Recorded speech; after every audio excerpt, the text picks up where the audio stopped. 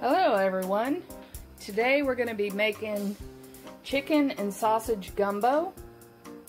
I normally do this with chicken thighs, and really y'all, I thought that that's what I bought because they were like this. They were folded like that when I bought them, so I'm doing chicken breasts, so I don't know how this is going to turn out. The first thing I do is I season my chicken, and yes, we're using the Tony Chachere's. God, these are really thin. I'm not happy with myself. And I'm gonna brown them. And I'm putting them in the pot that I'm actually gonna make my gumbo in. I've crowded my pot. Like I said, I'm not cooking these all the way through. Okay, I just gave these just a little bit of color. While they're cooking, you need to be chopping up your sausage. And I'll go ahead and use all of this. Probably normally would only use about 5, but since we're going to be low on chicken, I'll do all the Zumo sausages. You can cut them at an angle.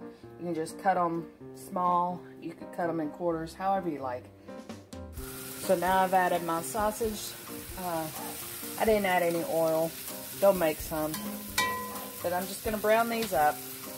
To make our roux, we're going to use 2 cups of flour. I'm going to use 2 cups of corn oil. I got a tablespoon of garlic, minced garlic, excuse me.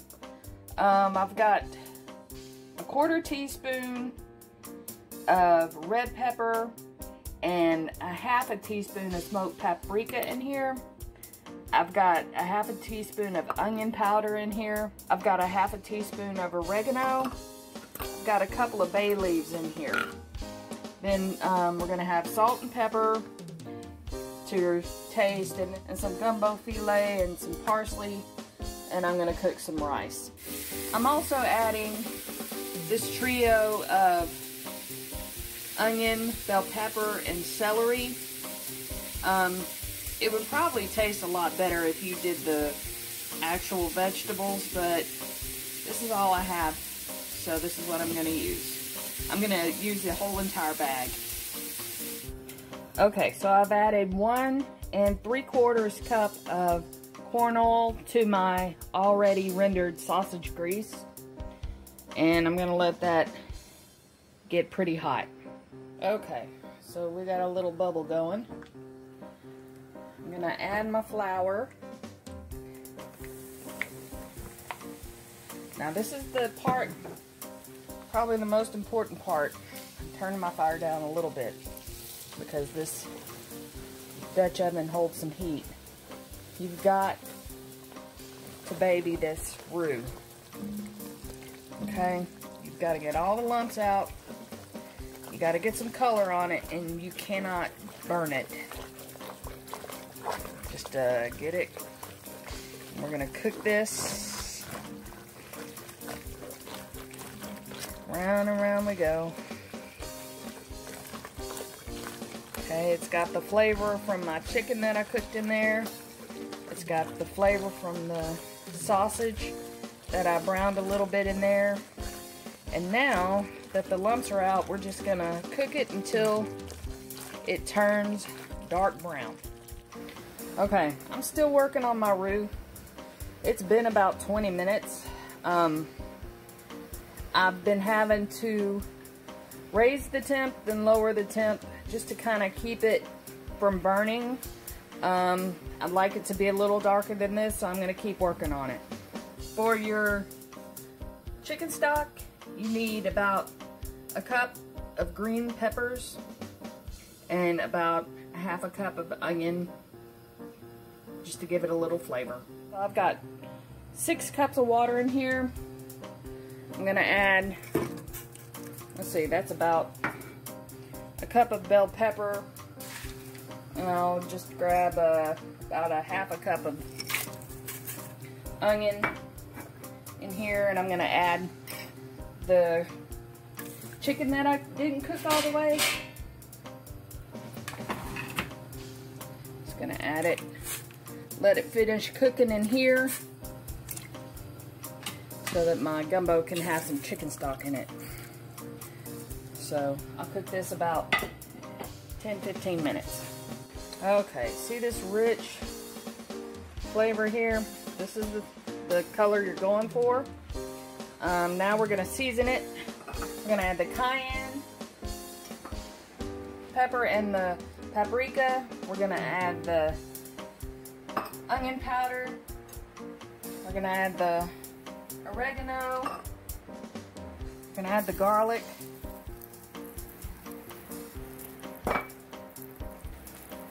Give it a stir. Ooh. Turn your fire down. Ooh, my. Turn your fire down. I have, but it's not. It's still calming down. All right, and then we're gonna add the onions and the peppers. We're gonna let this cook. Ooh. We're gonna let this cook for about 5 minutes. See, it's getting darker as we go. That's okay. About 5 minutes. Okay. So, the 5 minutes is up. I'm gonna start adding my chicken stock. This is 2 cups. I'm gonna throw in my 3 bay leaves. See, it's still going, and I've got this on low. All right, give it a stir.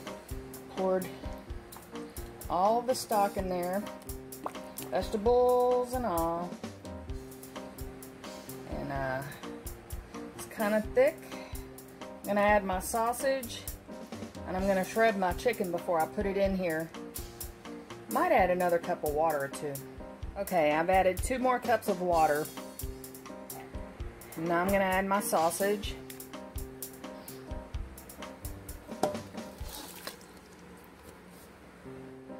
I've rough chopped my chicken. I'm gonna add it. Wow. Okay, gonna add about a half a teaspoon of salt. And we're gonna throw in some pepper. Okay, bring this to a boil.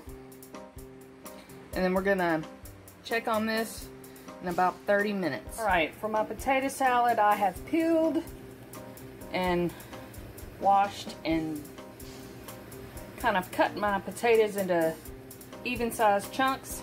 Okay, I've added my potatoes to my salt water, and I'm gonna boil these for about 15 minutes. Okay, my potatoes are fork tender.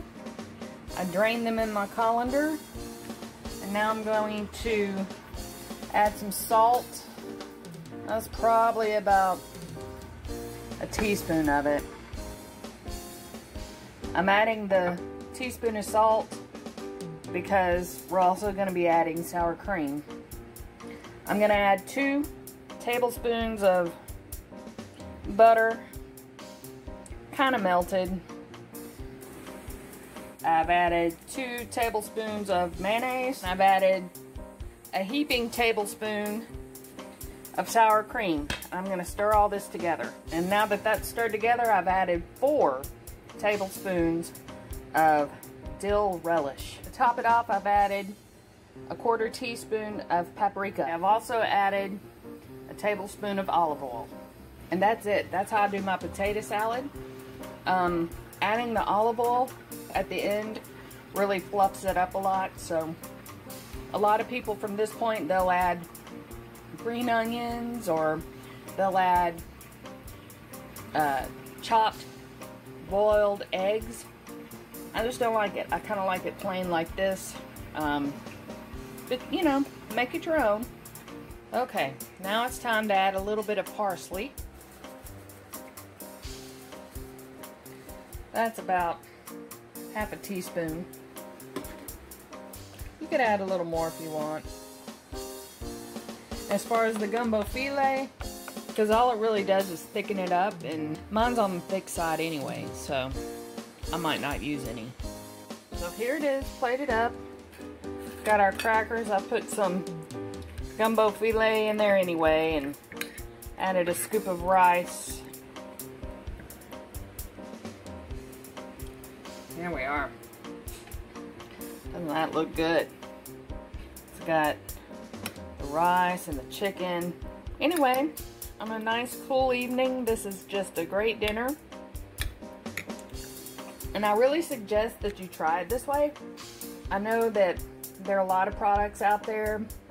Duguay's makes a roux. Louisiana makes a roux. Zatarain probably does. But I suggest that you try doing it yourself. It's not that hard. And it'll probably be a little quicker for you because, you know, I was trying to film myself doing it, but and had other things going on. But listen, this is one of my favorites, so why don't you tell me one of your favorites and I'll try to make it.